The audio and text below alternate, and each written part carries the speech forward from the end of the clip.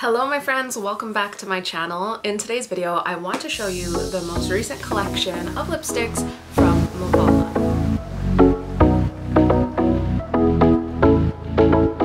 If you're new here, you may not know that I am a Mavala ambassador, so I do get a range of their products almost every single month. Usually it's nail polishes or lipsticks or skincare or foot care, but I have been majorly slacking on the nail polishes that they sent over because I get my nails done recently. So I do have videos coming for you with nail polish, but for now we will talk about the lips. So this is their new fantastic collection, and I'm just going to cut away to a little bit of a lipstick lookbook so you can see what these colors look like on someone of my skin tone.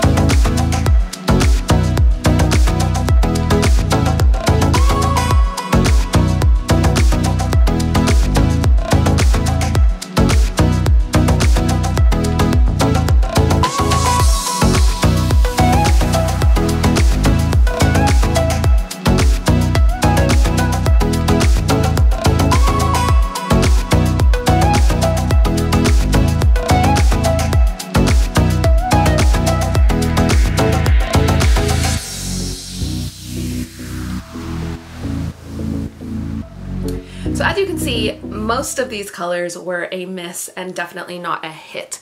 I think the thing is that if you have a darker skin tone, if you go with something too light, then it almost looks like there's a shadow being cast above your lip, which then makes it look like you have a mustache, which I don't think is the look that majority of you watching my channel are going for. So I think the only lipstick that I'll be keeping from this collection, is going to be the 670 Wild Poppy, which is actually what I have on my lips right now.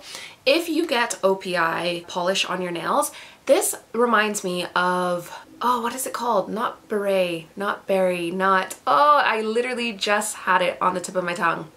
It will be in the description box down below, but I swear everybody goes for this color on their nails. Oh, it's really bothering me now that I can't remember it, but I think it's a nice berry color that's not too red, not too orangey, not too pink like some of the other colors in this box. So if you are someone that is of a skin tone that is like myself, you may want to see if you can purchase these individually. I definitely wouldn't pick up the whole kit just because I think that you would not be getting to take advantage of the majority of them.